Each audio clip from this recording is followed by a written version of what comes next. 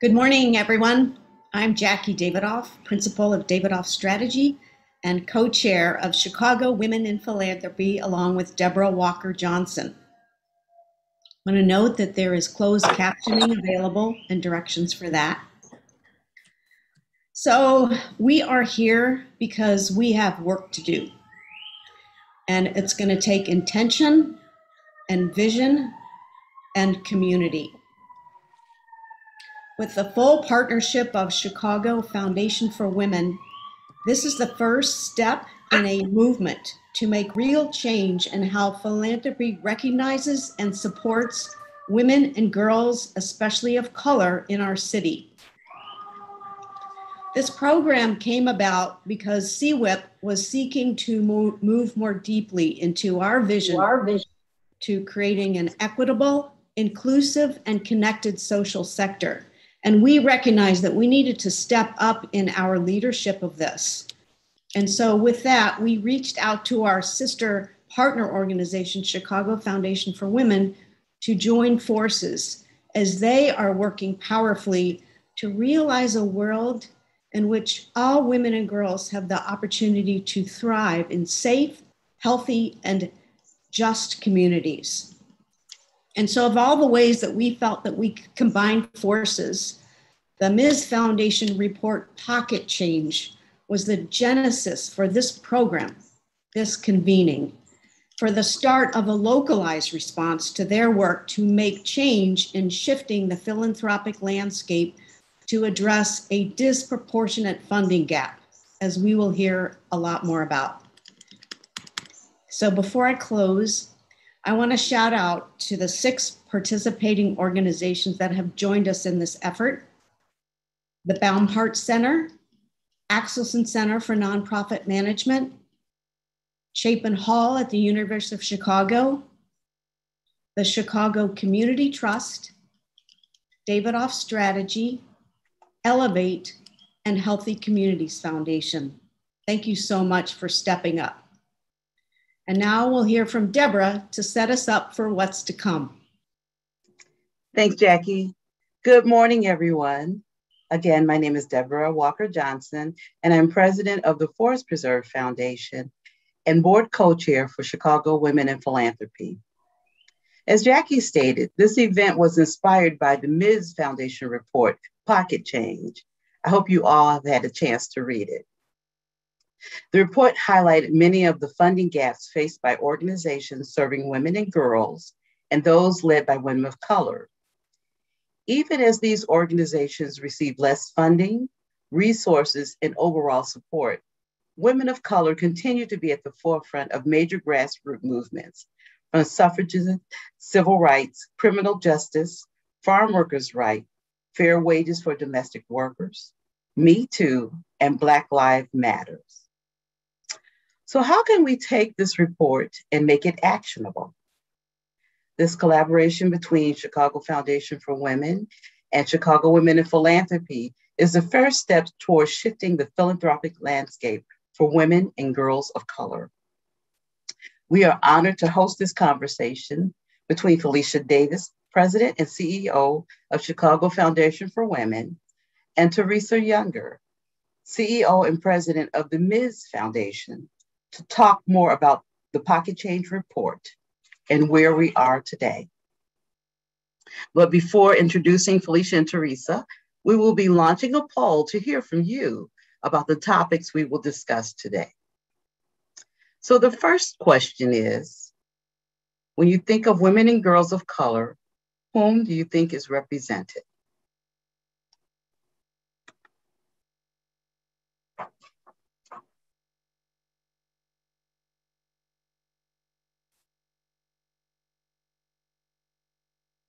Okay.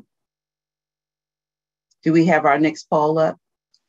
1 second, I'm launching the second poll. 1 second. Thank you, Deborah.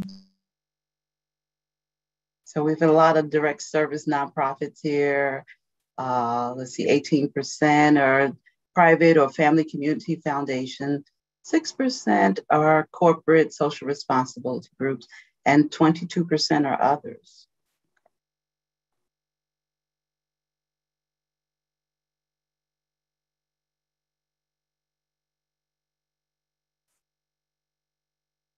Okay, now we have our poll. So when you think of women and girls of color, whom do you think is represented?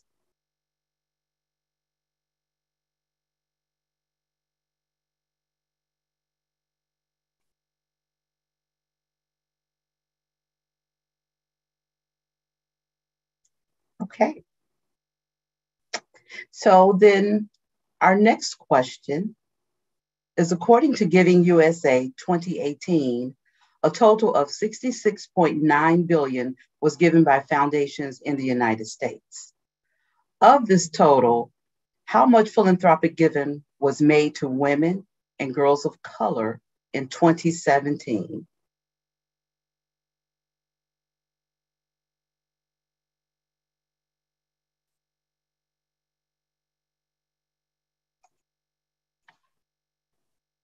Okay, so thank you. So we'll have the correct answer for all of you during the conversation.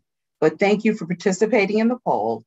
Your feedback is important to help us define our starting points to help determine the results to be achieved and expectations to be met or even exceeded. Okay, so now it is my pleasure to introduce our featured speakers. Felicia Davis is a self-described girl from the South Side. Me too, Felicia. She is deeply committed to community through inclusive services to others.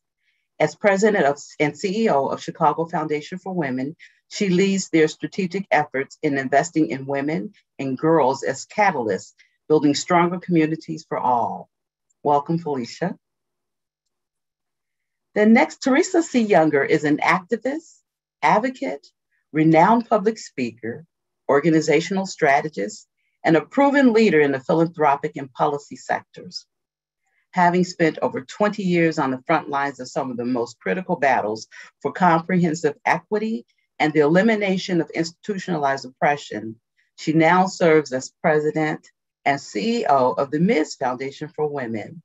Welcome, Teresa. And so with that, welcome, Felicia. Teresa. And hello. So with that, I will turn it over to you, Felicia.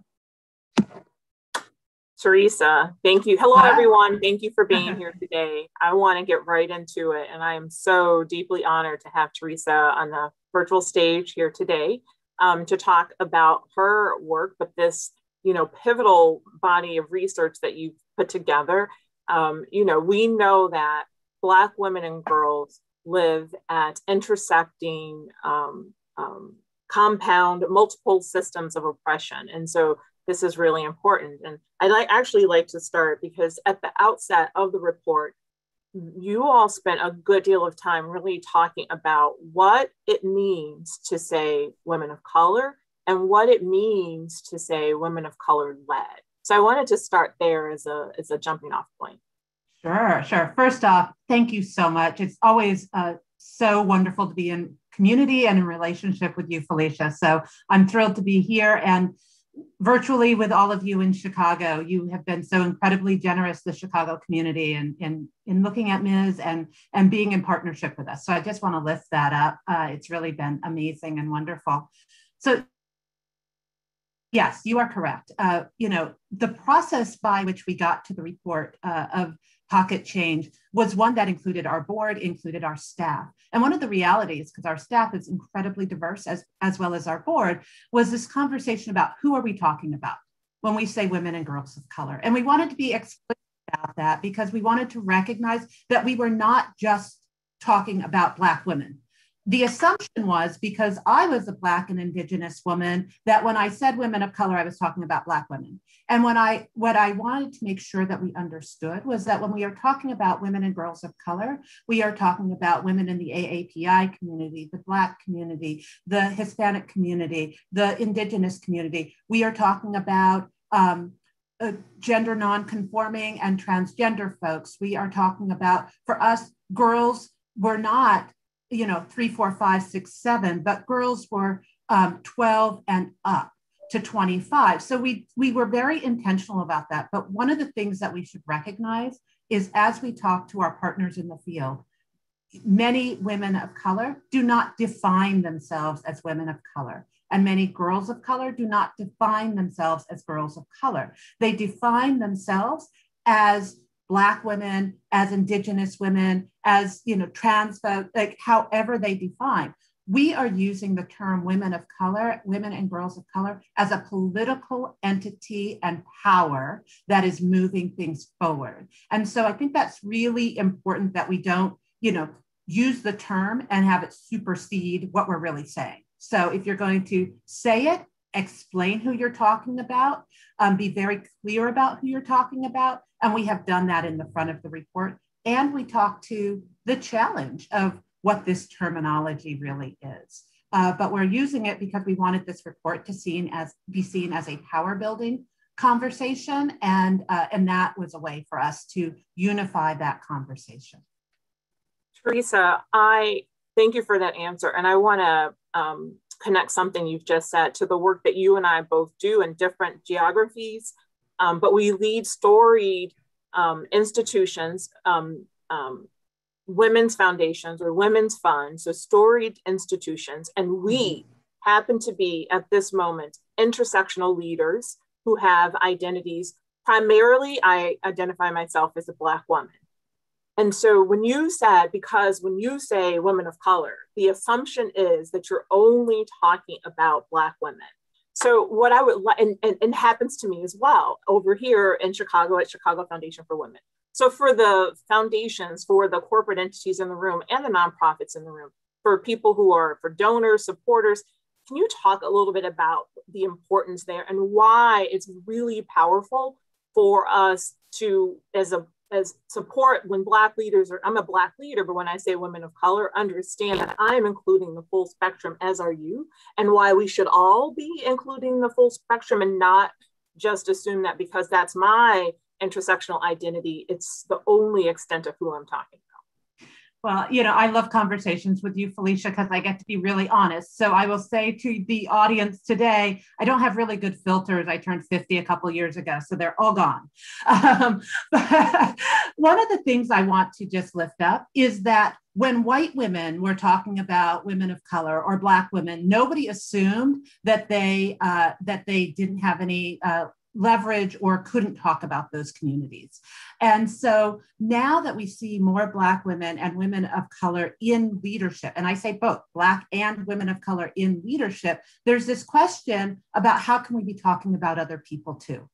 And it is because we understand and do have some shared experiences across board that we can talk about it. And so, one of the things that we found in our report, as well as in many other reports, was that women of color in leadership get to define who they are, but oftentimes external audiences define who we are. So I get to walk on a stage, I get to define myself as a Black woman and an Indigenous woman, but that does not negate the experiences in my life, which are truly intersectional. So when I say women of color, I am speaking to my sister who is Korean and my other sister who is Black and Japanese and my, best friends who are, right, quote unquote, who are. And so what is really critical is that we not just make assumptions about who is in front of us, but understand the complexities of their lives and the complexities of their communities. And we can't know what that is until we're in deep relationship with people. And so that's why it's so important. And when you're dealing in a corporate setting or you're dealing in a nonprofit setting, the question that we have to decide is how deep a relationship are we willing to go to understand who we're talking with, and how uncomfortable are we willing to be and to make other people in this process of hosting a conversation around targeted efforts. It reminds me of something I've thought for a while. And a colleague in Chicago has said this, the question that we have to ask ourselves coming back to philanthropy, philanthropy wasn't created for women of color. And we have a growing body, as you said, of women who are leading in philanthropy, and women of color, and Black and women of color who are leading in philanthropy, but it wasn't created for us. So we have this moment, philanthropy has this moment where it could really stand up and, kind of like reach the fullness of our collective potential. And the question is, what philanthropy rules are we willing to break, right, to make this happen? So the report highlights many barriers of philanthropic funding for women of color-led organizations and their experiences. Why do you think that there is this this gap? And in the survey that we just did, the correct answer, you all, was 365 million out of that 60 plus $billion. So Teresa, why do you think that is? Well, it's not even my opinion. We actually know that that folks are not funding women of color. There is a broken trust factor. This unconscious bias that gets played into the funding community about who should get money, what validates that money, and how those dollars are spent. So one of the things that we know about philanthropy, and you hit this on the head, philanthropy was not was see charity. And so it was not designed for us or by us. And so philanthropy in and of itself developed a set of rules. It said, we will fund X if it presents this in the end, and we want those results done in a year, 2 years.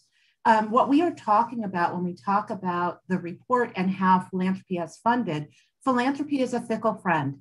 And even as I sit in the middle of it, it is a fickle friend. We do not stay with a topic generationally, and we are using a capitalistic model to impact movement building, change, and feminism. And we have to take a step back from that. So what we know is, people always thought that, women of color, they can't handle that kind of money. It's going to get embezzled. They don't have time for that, right? Or we make an assumption as funders, their budget is so small, how can they even, what would they do with this? Or we make the assumption that direct service isn't about movement building or building power. And I think we have to look at what are the systemic factors, call them out and lift them up. Misogyny, white supremacy, sexism, racism, all the isms go on and on and on. We break those out in the report as well as in our strategic plan. But you have to actually identify those and recognize that we are talking about generational change. And when philanthropy says we're going to fund you this year, and then you write us a report, and then we're going to fund you next year, and you're going to write us a report, we are not actually building long-term deep relationships with our partners.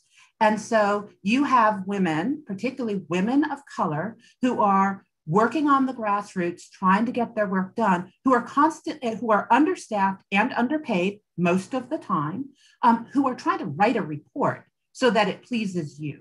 And they're being asked to track numbers, not impact over time. And so there are some things that philanthropy is going to have to do over time. The other reality is that philanthropy has been very skittish about being explicit about who they want to fund. So they say, we're going to fund youth. And look at all these youth we funded. No, if you want to fund girls, fund girls. Define what girl is for you, and then fund girls. If you want to fund women of color, it is not exclusive of anybody else. In the pool of inequality, there are a lot of folks. And so what we did at the Ms. Foundation said, in the pool of inequality, there are lots of folks. For us, we have a tiny pebble of dollars to drop. We're going to drop it over women and girls of color and let the ripple of that impact all of the other communities that are in this pool. You know what? So, and in the report, you talk about, this is your one of your mantras. You have many, name it, right? Name it, track it, and increase it. Yes. And so naming who it is. And I talk to peers in philanthropy, when proposals are going out, there is still this skittishness about saying that this is about Black women, or this is about Latina girls, or and because sometimes being politically correct, women of color can hide a lot of sins, right? You could say, oh, we've given $500 million in funding to women of color, and when you look at the details, you might see some gaps that are really crucial in our communities. And so that part about naming it and then tracking it, I think, your call out to all of us is really important. So I have the pleasure of knowing you, and I've had the opportunity to see you in other spaces, the Women's Funding Network, when we actually did in-person conferences, back then. And, way back then, and to hear you talk. But when you first got to Ms., because you do a lot of work nationally, but I know you're a really sincere leader when it comes to supporting what's going on locally as well. But what can we learn? Tell us, tell me and tell us, when you did this national listening tour at the beginning of your tenure at Ms. Foundation, what came to the fore for you? Yeah, it was an amazing opportunity that I got to go around the country, and I stopped in Chicago as one of my stops. I traveled about 80 to 90,000 miles in a year. So just within the United States. And the things that we heard were consistent across the board. We heard from women of color leaders that could not retire because they had not paid themselves enough to get money out of Social Security, and their nonprofits were so small that they weren't able to help with a pension fund. And many in philanthropy were not funding that. They were not funding general operating support. They were funding projects that looked bright and shiny. And that kept coming up to the forefront. We also heard comments and considerations around, folks who said, people don't want to talk about feminism or intersectionality or the complexities of our work. And so, I took that in as I was listening to folks also. And we heard from many of the groups that we were stopping with and talking with about how hard it was to find the dollars that were out there. So, even though, just as you said, even though philanthropy was saying, yes, we're making all these grants, these nonprofit leaders were not able to find it because there was no explicit place for them to go. And then they were being asked to report back things that weren't actually impacting their communities. And the last thing I will say that I heard on that listening tour that we were able to implement in a strategic plan and thus has come out in pocket change, which is they were saying to us, the philanthropic sector only wants to fund in X. So they're going to only fund reproductive justice or leadership after school or whatever it was. And we have to break out of those silos of how we are asking folks to about how they're doing their work. Because one of the things we found in Pocket Change, which just got lifted up, is that many of the grassroots organizations were using multiple issues and multiple strategies to do their work. They were using direct service to get people in the door, to be able to provide the service, to then build the power. And the thing that was most interesting to me in my listening tour was also this uncomfortable ability of philanthropy to truly be willing to give up power to the grassroots and trust the leadership that is on the ground. Teresa, I really think that so everyone listening, this is a really powerful calling in opportunity for us. A couple of, just yesterday, CFW with Woods Fund and Crossroads Fund and the Chicago Community Trust, we have a women's leadership development program for nonprofit leaders in the women of color in the nonprofit space. And, one of the things that came out in the session was just how exhausted they are because of all these things that you're talking about, right? Yeah. And it troubles me, right? It bothers me. We've had people stand up. We were at a convening once. Someone stood up and said exactly what you just said. She's a local leader in Chicago that has done amazing work, started an organization, arts organization, first in her home, and has grown to a community center, a charter school, and she said she had recruited a young woman the young woman said, I want to do this. I want to succeed when you leave. Yeah. And she said, I can't do that to her. I don't even have retirement. And so when it comes to funding, it seems as if, especially for organizations that women of color led, we're fine with them being on the struggle bus. We sent these women out in nonprofits into a global pandemic, many of them without their own health care, many of them without sick leave, and being able to take care of themselves. And that's not just, it's not equitable. It's also not moral. I'm not to play the moral card, but it's also not moral. We are asking these organizations, these grassroots organizations, to really lead and serve in our communities, and we withhold funding from them. And later we can talk about that, because I have long said that, you know, the larger and more well-resourced an organization is, the more likely the leader of that organization is to be a white male. And we have some data. We're gonna come back to that and talk about it in a little bit. So your report has been out for a little while, and it has some really great action steps that we can all take. And this is what this conversation is today. This is about drawing a line in the sand for Chicago and saying, we want to do better. We can, we have the resources. I hope we have the commitment in this room and in other spaces that people, and when y'all hear this tape later, that we have the commitment, but we can absolutely do this. So it's been out for a while. What are some of the things that you've heard some nonprofits and funders are already implementing to increase funding? And a couple of things you mentioned about general operating support and some other things. Can you talk about those? Sure. So the report's been out for a year, and it's been fascinating to see how it has been used and how people are leveraging the report. A couple of things. The report, because it breaks down, that $356 million number is 0.5% of all philanthropic dollars.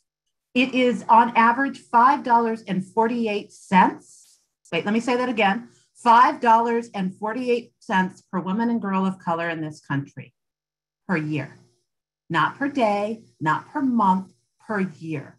And so the way we have encouraged the nonprofit sector to use this is to break down the data. And the data, it can be broken down. We presented the report so that, and put the data together so that it can be replicated locally and regionally. And I know we're going to get into that in a moment. We also put the report together so that it, in the regional numbers, people could have a conversation about what that looks like for them. So if you're in the South, $2.22, $2.22. And we have it broken down by state, so you can follow this data. So what this has been able to do is it has, for the nonprofit sector, allowed them to have the data that says we are not invested in enough, and we need to be invested in more succinctly. And it recognizes the multi-issue, multiple strategies that they use, and it's a credibility relationship. And we interviewed, just so people know, over 1,000. We sent surveys out to over 1,000 nonprofits. Well, more than that, but we got over 1,000 back in. So this is not just us speculating, this is actual data. What we are seeing from the women's funding community predominantly, but also in many other places, folks using this and asking themselves the question, what does it mean to be women of color led? What does it mean to support women of color led organizations? If an organization has a woman of color in leadership and an all white board and all white staff, that is not women of color led. So we need to ask ourselves the question, what is power? How are we willing to give it up? What does trust look like? So within philanthropy, we have to start asking ourselves those questions. And, you know, there are a number of times I'm sitting, Ms. Foundation is like Chicago, we raise our own dollars, right? And I will have a funder sit in front of me and tell me how much they care about women of color leadership, and then not give $1 to the Ms. Foundation because they do not recognize that in our organization itself, we're women of color, and we are women of color led, and our board is reflective of that, and how we make our grants is reflective of that. So it's really important that you look at the boards of what they're doing. And when philanthropy is going back, can you de-silo how you're doing your grant making? What does that look like? How are you willing to have conversations within your institution that are critical?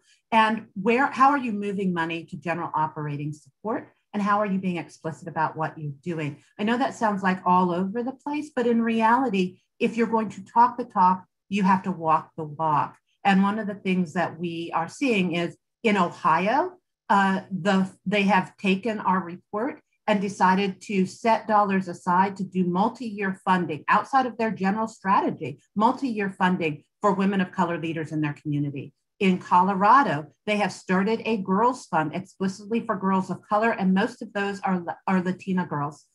because that is the growing population in their community. In New Mexico, they are establishing conversations and strategies around healing justice as part of their grant making, because they recognize that women of color who are coming into leadership and running these organizations also need to work on healing, because when we come into organizations, we are doing it with oftentimes our own driven lived experiences to change things. And so, we're seeing these opportunities across the board. Also, the movement towards general operating support grants.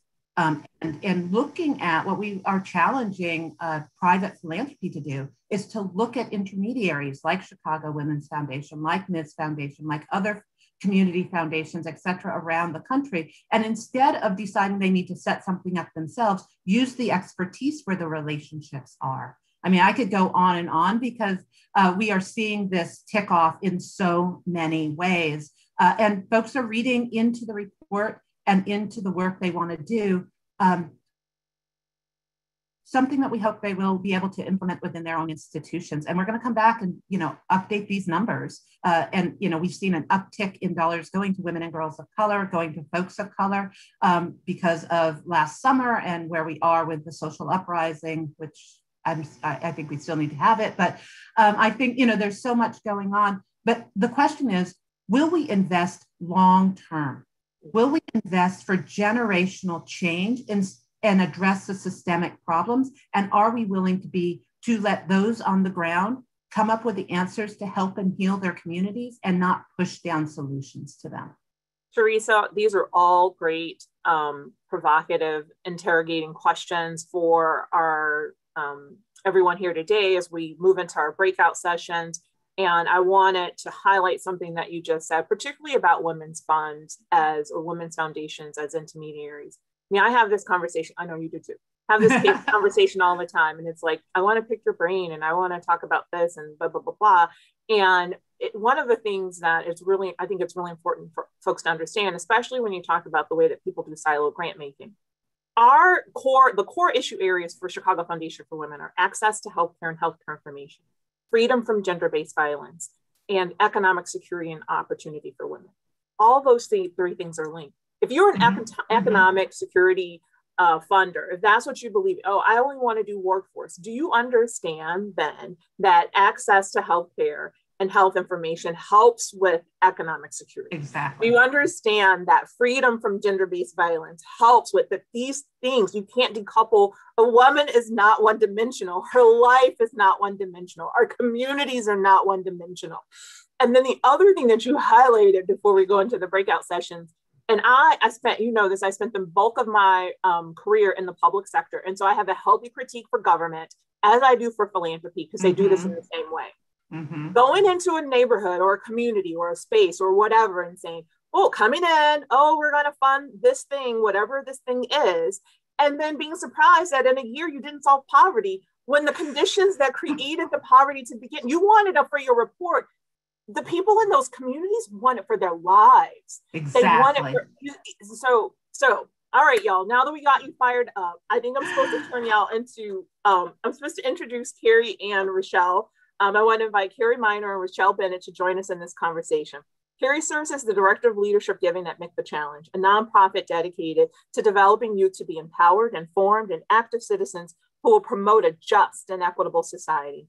In this role, Carrie is responsible for building a community of individual donors and raising funds to help scale the organization's reach and impact. Rochelle is a solo staff member of AmeriCares based in Chicago, working with major donors across the Midwest. She also manages their AmeriCares Chicago Council and collaborates with local strategic partners. AmeriCares saves lives and improves health for people affected by poverty or disaster around the world. Carrie and Rochelle have done research on women of color leaders, the funding of women of color-led organizations, the funding they receive, and the demographics of nonprofit leadership in Chicago. So welcome, Carrie and Rochelle, and can you walk us through your findings? Yes, thank you so much for the warm introduction, Felicia, and Teresa and the team at the Ms. Foundation for all of your hard work on the Pocket Change report that helped drive our research here today. Rochelle and I are so excited to be included in this dynamic conversation about shifting the philanthropic landscape for women of color here in Chicago. And we're eager to share a little bit about what we learned as we explored some local data with the help of Forefront Chicago. Thanks to Forefront, if you aren't already a member, definitely check them out for amazing tools and resources. I know this was already very well stated and explained by Teresa, but I want to flag again that we'll be using the term women of color in this presentation. We recognize the complexity and intersectionality of identity, and this terminology is not perfect, but it is a starting place for us. So next, and to begin, we found that there is a lot that we don't know and don't have data for here in Chicago. We don't have comprehensive local data about how many organizations are run by women of color in Chicago, although we can make some anecdotal assumptions that there has been a focus on hiring women of color into leadership positions in the nonprofit space over time, over the last few years, like Felicia and Teresa were just talking about. We recommend that nonprofits, foundations, and other social sector organizations start tracking and reporting demographic information of their leadership, board, and staff so that together we can gather this data. GuideStar is actually a really great place to start. They have a relatively new DEI center, which is a good place to report this data, as many nonprofits are already self-reporting their data there. We also learned some pretty powerful statistics from the Candid Foundation database. In Chicago, organizations that state that they specifically serve women and girls, or based on race and ethnicity, only receive 0.5% of all foundation funding in 2017 and 2018. I just want to repeat that. Nonprofit organizations that serve women and girls, or based on race and ethnicity, only receive 0.5% of all foundation funding. This is on par with what was found nationally via the Pocket Change report driven by the MISS Foundation, which you all should have access to, and I encourage you to read it. We'll put a link there in the chat. A few things to note about this data. The 2019 and 2020 data is not available, mainly due to tax record and data keeping by the government, which was slowed due to the pandemic. Second, nonprofits must specifically state that they serve these populations to be included in this count. The numbers may be slightly higher, but even then, this is a staggering statistic that shows there's tremendous room for improvement. Teresa will be sharing some amazing recommendations from the Pocket Change report in just a moment. But before we do that, we wanted to share another staggering piece of data that we found. So I'm going to turn it over to Rochelle to share that. Thanks, Carrie. And so this graph that we're looking at comes from the Center for Effective Philanthropy. It shows demographic information of leaders in the nonprofit sector across the country by gender and race, recognizing that gender naming is not perfect. So this tells us that as budgets of the nonprofit organization grows, the number of women of color and men of color at the top declines significantly. As Felicia noted earlier, it also shows that only a small percentage of organizations are run by women of color. And so this leads to some of the recommendations that we make in the following slides.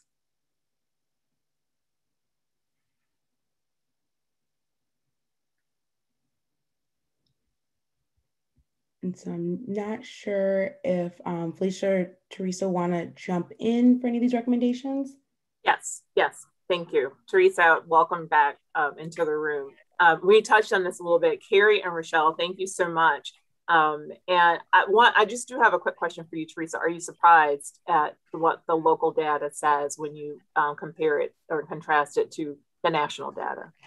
I am not surprised. I mean, what reports do, and I just want to lift this up, it just amplifies and solidifies what we already know to be true.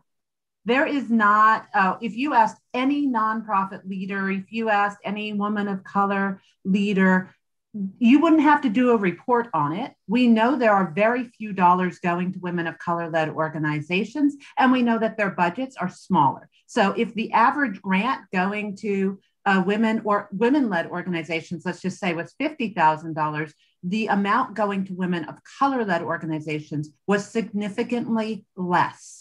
So in the report itself, we say that the average dollars going to women-led organizations was $35,000. the amount of grant dollars going to women of color-led organizations was $15,000.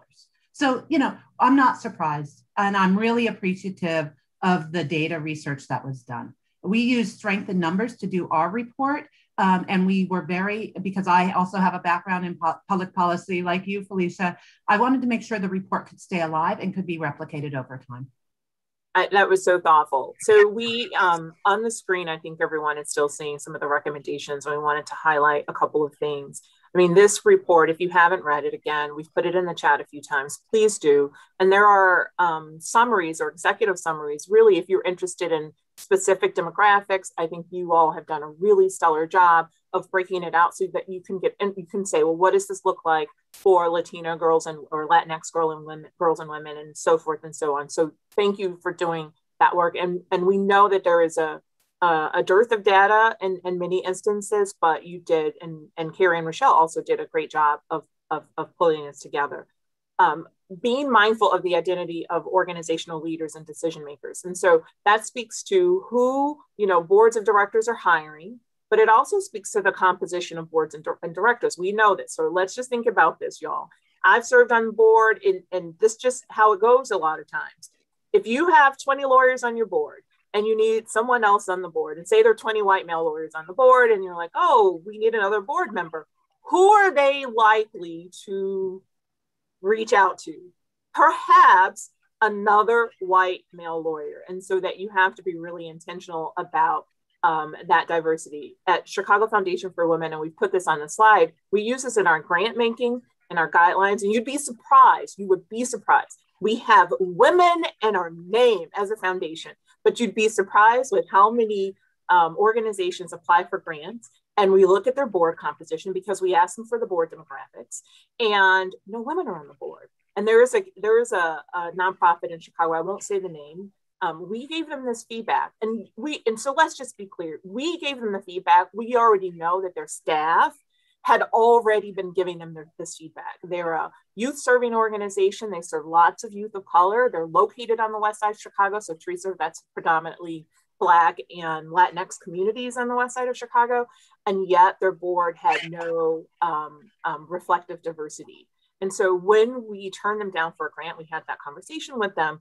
To their credit, they did the work. But certainly I don't know what gave them that moment, what really solidified it for them. But again, we were just echoing what I'm sure their staff had already said to them. So some of our diversity guidelines are 50% of staff leadership identify as woman, trans, or gender non-binary. 40% of board members identify as a woman, trans, gender non-binary. 33% of staff leadership identify as a person of color, and 25% of board members identify as persons of color. And this is where we stand today. We continue to reflect and think about what our communities, how our communities are composed, and collect the data. But our most powerful tool for seeing change is to use those grant funds, not just our grant funds, but that's really powerful. We could also use, where we're investing our dollars and where we're buying our goods and services.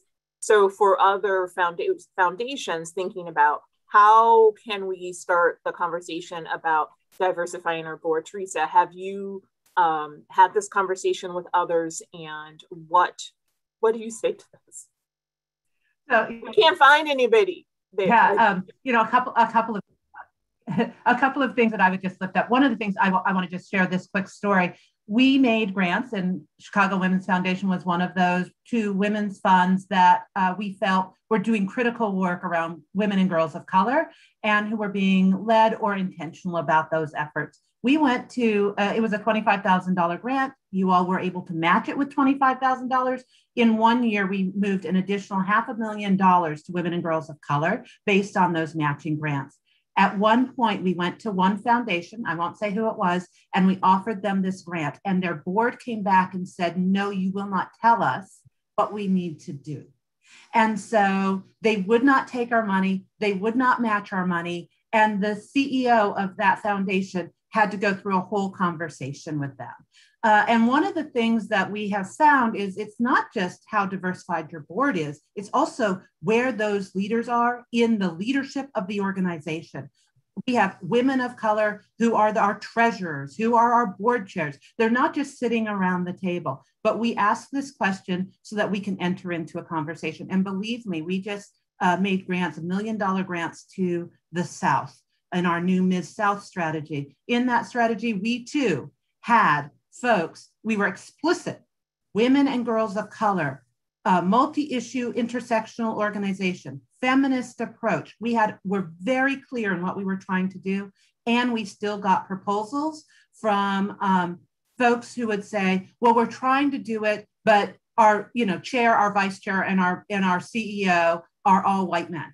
And we were like, that's not getting us there. So, we are seeing this. I have been very intentional also at the MIS Foundation to diversify our board. We are a second wave white feminist organization and institution, and we had been working towards this, but we needed to be intentional about it. And so the board made very distinctive decisions. You can write into your bylaws, or you can have common practice around what your diversity recommendations are. And what I challenge people to do is to not just say diversity or women, because we see this predominantly in the finance field. They go, oh, we're diverse. We have half our board is women, but they might have only one woman of color. So the thing you have to do is to look at how are you bringing on cohorts of folks of color onto your board? What kinds of roles are you putting them in? Are you being explicit about the leadership you hope that they will take on one day? And asking them to come on board because of their own lived experience to add to the dynamics of the conversation. Yeah, I think that's really important. We, one other thing, and we can share this if anyone is interested in the report out. When I started at CFW to add additional diversity to the board, we created this demographic survey that included your mantra about name it, right? Like name it, track it. We are making assumptions. So we asked people the geography of where they resided. We asked people what their expertise is, what they professionally do, but we also asked them about networks and other things. And this was a way for us to better understand what we had on our board, what we had represented. And for a women's fund who we believe and we support, it's part of, every talk that we give and part of all of our documents about trans and non-binary individuals. And then we didn't have any of that representation on our board. And so we were really intentional these last two board classes, and we had big gaps. No one in education at all. No one in community development or community organizing at all. No one on the west side of Chicago. I was the only staff member who lived on the south side of Chicago. We had people in the south suburbs, right? And so not staff or board on the west side. So we have these big gaps. But what that gave us was a tool to then recruit more effectively. So we're not just we're looking for someone who has these types of experiences because we want our board to really reflect the full diversity of lived experiences, so that when we're having these conversations, it matters. They are able to participate and contribute and help guide the foundation from all of the intersections, right? That we have a voice and we have some visibility and representation from all, and also grantee. We added a grantee organization to our board. And there's another question, Teresa, about, I think earlier in the chat, someone asked about what are some of the ways that you can, I think, democratize grant making. One of the things that we do often, I don't sit on committees. I don't sit on review committees and it made a lot of waves, Teresa, and all y'all. People were like, oh my gosh, she's not interested in, and that wasn't it. The power dynamic is too great to overcome. If I sit on this panel, but not on that panel, and they get the funding and they don't get the funding, then it's like, oh, that's because the CEO was on the review panel. So I don't do it. We disperse it. We use members of our community as reviewers. We have that we have giving councils and circles. We use those members, our community members. We have our program committee is composed of members of the community at large, not just board members. Actually, in some committees, we had to rebalance because we have more people from the community on our committees than we had actual board members. And so those are some of the ways that foundations that question about how we give away power. Are there other things, Carrie, Rochelle, are there Teresa, other ways in which foundations can really decentralize that power?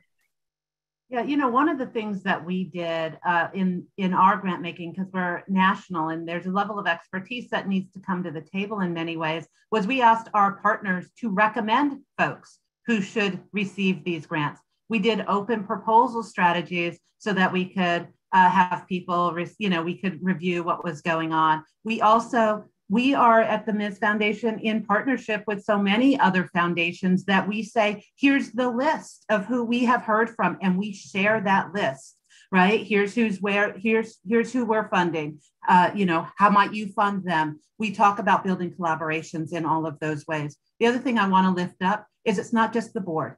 We have this conversation about the intersection of race and gender and what we are trying to do with our staff. We do the analysis with our vendors. It is a determination about our investment policy. I say at this point, we are 100% aligned. And you could talk to our office manager and she would be able to tell you the same thing as our investors, right? So, really looking at all of those levels. But, Rochelle and Carrie may have some other suggestions, so I'll be quiet now. I can chime in, and I think what you all said is amazing. And the only thing that I will add from someone who sits on a nonprofit side is really just, again, emphasizing that we need to state like the name and track the data. And there are places to do that will allow us to make this point. We shouldn't have to. Teresa and Felicia mentioned that most people are aware of this problem, but if we have the data behind it, we can start moving the needle as a nonprofit landscape in Chicago. And so again, I would point everyone to GuideStar as a starting place, but there are a number of ways. And the first step is to really start naming and tracking at your own organization and encourage the other nonprofit professionals to do the same. I would just lift up, sorry, Rochelle, really quickly. The Grant Makers for Girls of Color is looking at tracking data also. And we have been at the Ms. Foundation working with them. I would watch in the next 3 to 6 months for the recommendations on how to track data that's consistent within all organizations or within all philanthropic institutions. So I lift that up because this is an ongoing conversation of the track it, name it, track it, and then increase it. Sorry, Rochelle, I'll stop. Not at all. That was perfect. I was actually going to nudge us along to the breakout rooms, but I just wanted to say if anyone had one last thing they wanted to add before we push forward. You guys, we good? Okay, so just a quick slide about the breakout rooms, and we can explain more once you're in there, but we hope to get maybe about 20, 25 minutes and have smaller groups to really continue these conversations. I think, as I said earlier, I hope we're fired up about all this information now. So you will have a facilitator in each room, but just wanted to kind of give you an overview. And then before we head, I think Jackie's going to say more about that, but Carrie and I just wanted to say one more thanks to everyone, including us in this, forefront. Carrie, do you want to forward it? Thank you.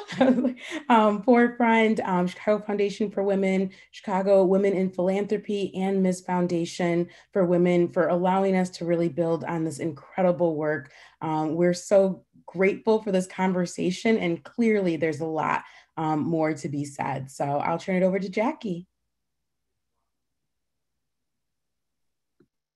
Great. All right, we're set, we're ready. So I am moved, so moved and fired up. And so now we hope you are in that same mode. We, in planning this event, we're like, this is not a come and listen and then go away. This is okay, now what? We need you. We need everyone all in. So we want to have breakout rooms with the intent that you will get to be with your colleagues. We're going to do small, intimate groups. We want you to feel safe and to be direct and honest and genuine about your own experiences and to hear from others. So we're going to give you, as we said, we're going to give you prompts in the chat. Do not worry.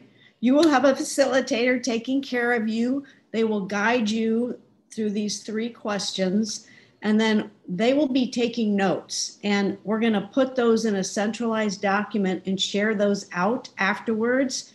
And then there's going to be another piece of this, which is that, okay, and then, because, right, this is not just, okay, now this is like, we got to keep moving on this. And that's the community piece of this and the intention piece of this. And Chicago Foundation for Women and Chicago Women Philanthropy are serious about this. We seek to have a sense of accountability within Chicago. We would love for this to be a model city look at what they've done. They've moved the number from here to here in 3 years or whatever it is. So we hope you are in for this mission. So let me give you a few housekeeping details. You will pause. Your facilitators will be whisked away to a room. Hold on and you'll see a number coming up or an opportunity to join a breakout room. So when that happens, just join. If there are any people that are like, wait, nothing's happening, go down to the breakout room area, little button on the bottom, and folks will take care of you. So we don't want you to worry. And then again, it's going to be introduce yourself, your name, your organization. 2 questions. How can we change our practices as a sector?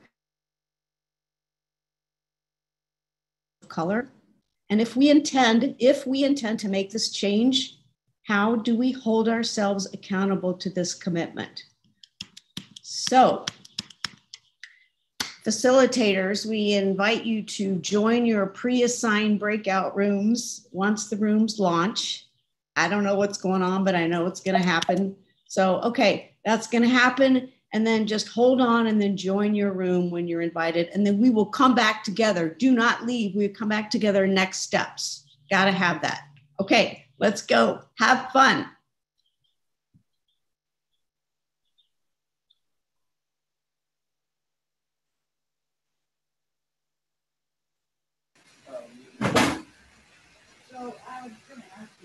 Okay. So that was great. I hope everyone had wonderful conversations. I know my group was very informative, got a lot of good stuff.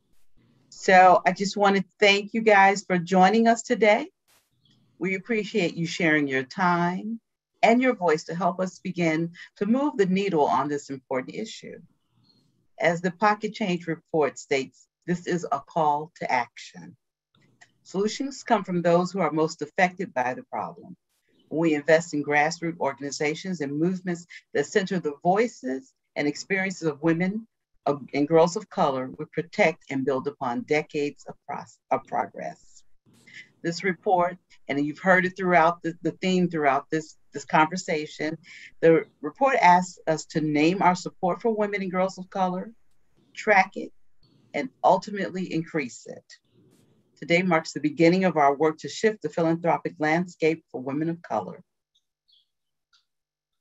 Jackie? So I see Marianne put keep going. So that's what this is about now. This is the time to get moving. This is a time we hope for you to make a commitment in whatever way that means to you to take a next step. And I think we all know we are up against a system. But, as we advise our clients, systems change when one element of the system changes. And I hope and intend that this is what is happening here.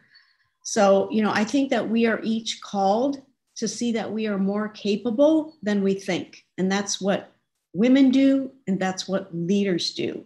So we have a specific opportunities for you all. You are going to get in the chat a survey, and in that you have an opportunity to opt into some next steps. We will also be sending out a post-event survey, and you will get resources. And again, there will be an opportunity to say, I want to opt into helping to make real change. Before we go, I do want to say thank you to the facilitators. I want all the facilitators to put the red heart up in their little chat box so we can all see it and say thank you. Thank you, everybody. And we really want and intend that this is the launching point for a movement. So please join us. We are so grateful. We are so honored and excited to be with all of you. Thank you to Chicago Foundation for Women, for all our participating organizations. And we will turn it back now to Felicia. And thank you, Teresa, for the gift that you have given us that led us to today. Jackie and Deborah, thank you so much for coming to CFW with this idea and of partnership and figuring out what we could do collectively with your members. Everyone here is a member. Maybe some, if y'all not, you should join. All right, so your members coming together because you represent a cross section of this, philanthropic industrial complex. Teresa Younger, I want to thank you for your leadership nationally and for your friendship. Thank you for the compelling research that you produced in this report, but also that you all produce all the time. If you're not familiar, visit Ms. Foundation because they have a lot of white papers and other resources to really help us.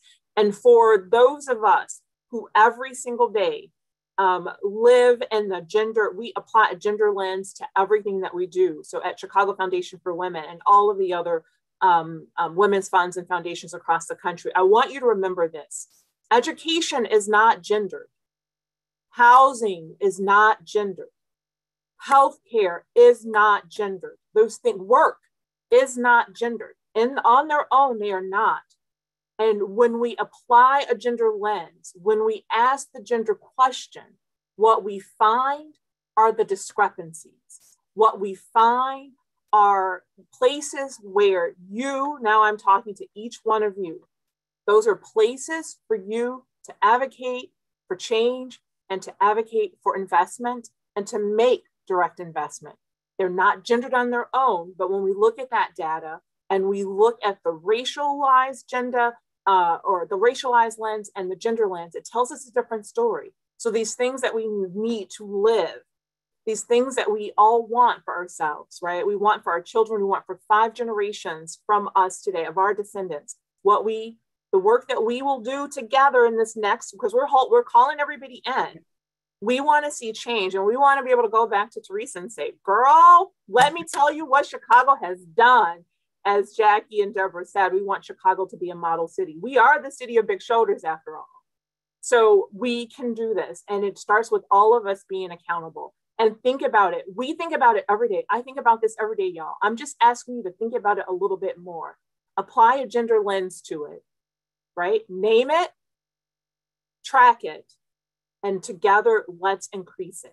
And so we're looking forward to this continued partnership with CWIP and the members here in this next year and in 3 years. And so we're going to be sending some resources out. If there are other things that you have found helpful that you think that we can share in the report out, if you send it to us, we'll get it included so we can give those resources out to everyone. So thank you for what we've heard today. Teresa, again, thank you so much. Jackie and Deborah, thank you for your leadership and the board of CWIP. Thank you all for making this investment in your time for today's conversation. And I already feel it. I can already feel that we are going to do some amazing work together. Thank you. Continue the conversation, everyone. Have a great day. Thanks, everybody. Thank you.